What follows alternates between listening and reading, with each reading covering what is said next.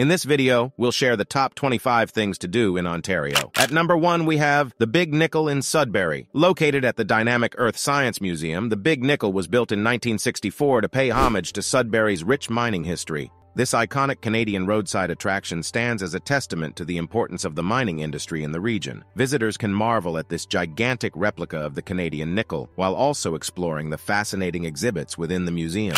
At number 2, we have Flowerpot Island. Situated in the Fathom 5 National Marine Park of Tobermory, Flowerpot Island is renowned for its unique rock pillars and caves. These natural formations attract hikers, day trippers, and boat tours, offering a glimpse into the island's geological wonders. At number 3, we have Ottawa Parliament Buildings. Canada's Parliament Buildings, located on Parliament Hill in Ottawa, are striking Gothic structures that have been a part of the city's skyline since 1859. Visitors can tour these national historic sites, explore the grounds, and even attend a parliament meeting. At number 4, we have Diefenbunker. This underground museum, built during the Cold War, was designed as a shelter for Canada's top officials in the event of a nuclear attack. Situated outside of Ottawa, the Diefenbunker offers a glimpse into a time when the threat of nuclear war loomed large. At number 5, we have Cheltenham Badlands. These unique terrains, reminiscent of the Badlands of Alberta or South Dakota, were formed due to poor environmental practices. The resulting red shale landscape offers a lunar-like vista that attracts photographers and nature enthusiasts alike. At number 6, we have Niagara Falls. One of the world's most famous waterfalls, Niagara Falls is a breathtaking natural wonder. The city built around it offers numerous attractions, but the falls themselves remain the primary draw, showcasing the raw power and beauty of nature.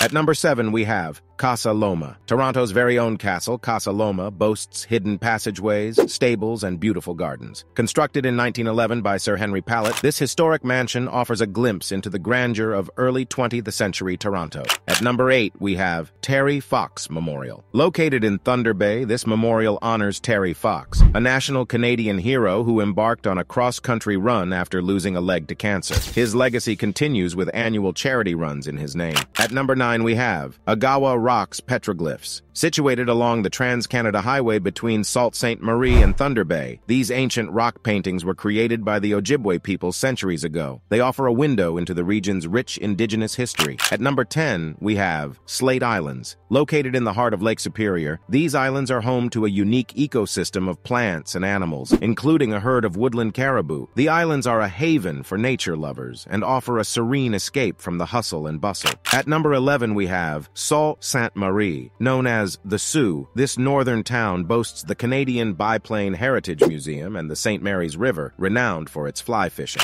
At number 12, we have Wawa. This quaint town on Lake Superior's north shore is home to the iconic Wawa goose, a massive statue that has become one of North America's most photographed landmarks. At number 13, we have Pukaskwa National Park. For those seeking a hiking challenge in a remote region of Ontario, Pukaskwa National Park offers a rugged trail along the Canadian Shield shoreline and through dense boreal forests. At number 14, we have Manitoulin Island. The world's largest freshwater island boasts iconic landmarks like Bridal Veil Falls and the Cup and Saucer Trail. The island also offers insights into the traditions of the Anishinaabe people. At number 15, we have 30,000 Islands. This vast freshwater archipelago along Lake Huron's eastern shore in Georgian Bay has inspired countless artists, including Canada's famous Group of Seven. At number 16, we have Blue Mountain Resort. While Ontario isn't renowned for skiing, Blue Mountain Resort near Collingwood offers a range of seasonal activities, from skiing and snowboarding in winter to hiking and water sports in summer. At number 17, we have Scenic Caves. Located on the Niagara Escarpment near Collingwood, these caves offer visitors a chance to explore a subterranean world and even cross Ontario's longest suspension bridge. At number 18, we have Wolf Centre in Haliburton Forest. This unique attraction allows visitors to observe a pack of wild wolves from behind a protective glass barrier, ensuring minimal human contact. At number 19, we have Algonquin Provincial Park. This vast green space is perfect for camping, wildlife spotting, and outdoor adventures. Canoe trips in search of moose are particularly popular. At number 20, we have Ottawa River. Known for its challenging rapids, the Ottawa River attracts whitewater enthusiasts from around the globe. The river's resorts offer a range of water-based activities and relaxation. At number 21, we have Missinaibi River. This historic canoe route was vital for First Nations and fur traders. Today, it offers a rugged and scenic journey for experienced paddlers. At number 22, we have St. Lawrence River. This vital waterway, which forms part of the border between Canada and the United States, boasts picturesque towns, shipwrecks, and the stunning Thousand Islands